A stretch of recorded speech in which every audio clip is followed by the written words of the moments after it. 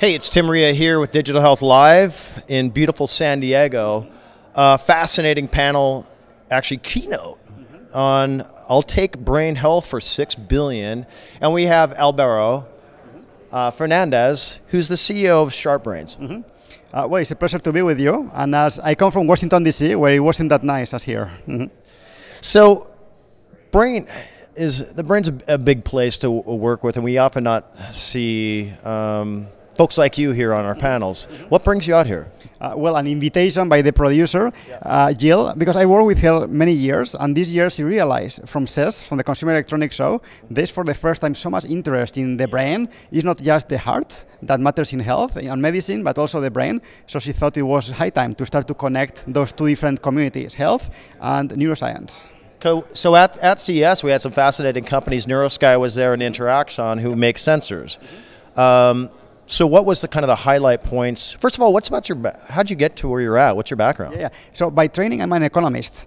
And I was working in McKinsey in consulting for many years. I'm an entrepreneur. And 6 years ago, I realized there was so much new knowledge in how the brain works and how to enhance it that I thought someone had to do the job of tracking what is new science, what is new technology, what people, either professionals or consumers, can do to maximize their own brain health. So we created SharpBrains as that independent resource that provides market reports, books, consulting at that interface. So we actually have some of your books here. Let's just go into this. What do we have here? So let's start with the other way, you don't mind. Because so today I was presenting more the data metrics from this one. So this is the market report that basically measures how revenues in the whole industry are growing. And last year, for the first time, it crossed $1 billion. So companies like the ones you mentioned, sensors, but also online software, tablet-based applications, the field is completely exploding. And we predict that it's going to surpass $6 billion by 2020. Wow. So this is becoming a real industry. And this is what we discussed today there, how digital health innovators can develop new products, can partner with some of these existing programs, can invest. So this is the main thing we do. And we have been doing this for 5-6 years. But then a few years ago, we realized that more and more consumers were interested in, hey, based on all this, what do I do to improve my own brain? And then we just published last month this book. It's titled The SharpBrains Guide to Brain Fitness, How to Optimize Brain Performance and Brain Health at Any Age. And it's a synthesis of what is new and very exciting science, but not from a scientific perspective. No, we don't want to bring people to boredom, but from a very engaging, what do I do? What can I do right now? How can I even talk to my parents or to my children? How can I incorporate in my life all these new findings and all these new technologies, how to use them? And the challenge in a new field is that often the media does not do a very good job in explaining the options. It's always, what is the most fun, cool, new thing? And then the scientists criticize that. They say, nothing works. Yeah. So we have to separate the wheat from the chaff, and that's what we try to do in the book. What works, what doesn't work, what works for whom, for what purpose, because we need that to understand that the brain is the most important resource we have in life. And now we know that it's much more flexible at any age. Every day is changing based on our behaviors, our thoughts, our feelings.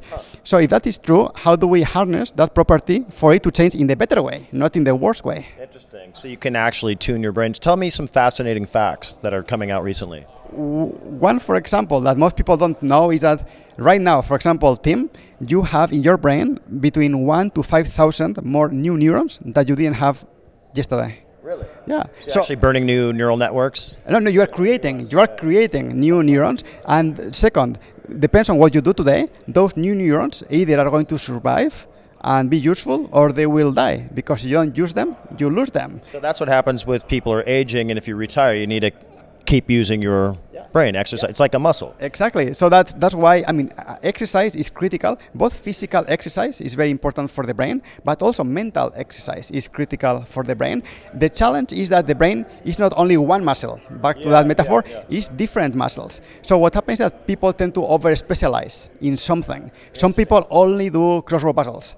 Well, then it's like going to the gym and only exercising your right arm biceps. You will have the biggest biceps in the universe, but that doesn't mean you are fit, or that doesn't serve you. So you have to understand how the brain works, what are the different capacities, and how to train, how to exercise all of them, so we're truly fit. So tell me about some of the tools and applications and digital health things that are coming out. So we were talking a lot about two main areas. One is assessment, the other one is enhancement, intervention. So on the assessment side, we talked about, for example, there is an iPad-based application called Brain Baseline, which is free right now. Everyone can use it. There's already close to 1 million people who have downloaded that, and it has 18 different cognitive tests that you can take over time, so you can self-monitor what is getting stronger and weaker over time. Interesting. And this is for the first time, because until now, a consumer, you have no idea. How do you objectively know how your brain is evolving? From the intervention side, I was describing how, for example, there's a couple of companies already working with the FDA to have some computerized programs be approved treatments. One for ADHD, another one for schizophrenia. So stop thinking about brain health as nothing or just medicaments. Medicaments can be very powerful, but using non-invasive tools which have no side effects, this for the first time is going to become part of medicine. Very interesting, very interesting. What else really excites you? So many things. But what I think excites me, and the reason why we created the company SharpBrains, is because in this field we see so much of a revolution taking place that I love to learn. So what excites me is always learning. It's always challenging my own brain. So by forcing me and the team to always learn what is new worldwide in science, in technology, in the marketplace, and thinking how to engage professionals and consumers into that new opportunity is a never-ending source of mental stimulation and joy. So there's a ton of really interesting people here. We just saw Sunny Vu, and what types of folks are you trying to meet here? Well, the funny thing is that, frankly, everyone, because everyone here most often deal with the health, but health in their model ends in the neck, right? So it's neck down, that's health, they care about cardio, the heart, many things. So I think every single person I'm talking to is, well, how do we incorporate the brain into that model so it works both ways? So if you enhance the brain, people will be better equipped to improve their own behavior, their own physical health. The better physical health, that also translates into better brain health. So what is exciting is to combine those two different worlds. And frankly, every person I've been meeting so far has led into a fascinating conversation. So how do people find more information that you have available? The main starting point is SharpBrains.com, our website, because there's many articles, all the resources. The book is in Amazon.com and every online place, but SharpBrains.com is perhaps the best place to learn more about what we do. And what's next for you? That's a good question. So right now we're having that book translated into Spanish. Oh, wow. Because I'm originally from Spain, so we want to engage people not only in Spain and Latin America, but also the growing Latino community here in the US who prefers to read Spanish. So hopefully we will create a new culture, both in English and in Spanish, and more languages later. Fantastic. Well, hey, thanks so much for coming on the show. Thank you very much. Good work. Thank you. Thank you. Thank you, Tim.